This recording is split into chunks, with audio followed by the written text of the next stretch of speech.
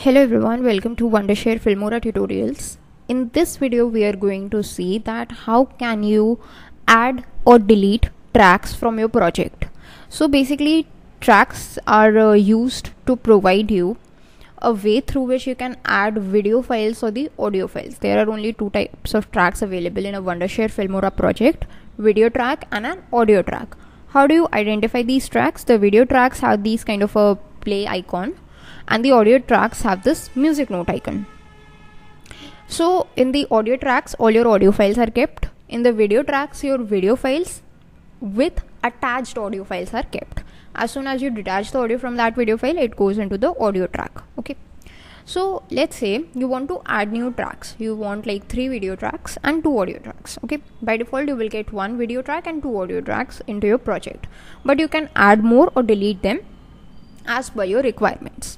To add a track, what you need to do is just right click where these tracks are there. Just right click over there. You can add either a video track or an audio track. So just let's say we want to add a video track. So this track is added with the number 3. That it is the 3rd track. If you want to add an audio track, simply just right click on add an audio track, and this is how the audio track would be added. Now if you want to delete the tracks, you can just again right click. You can either just select a track and delete the selected track, or you can delete all the empty tracks in one go. But I don't want to do that. I can just delete a selected track. So let me just delete a selected track.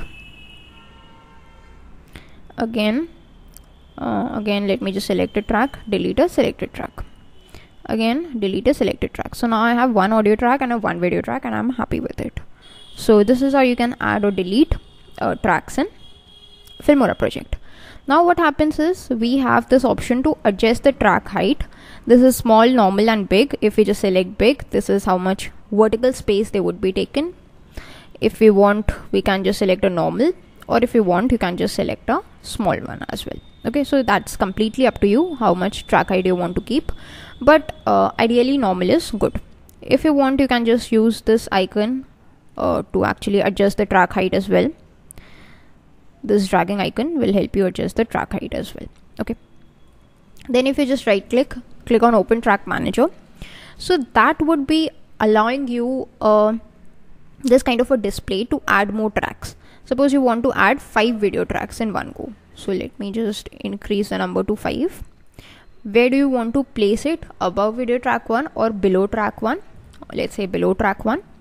How many audio tracks you want to add? Let's say I want to add 10 audio tracks.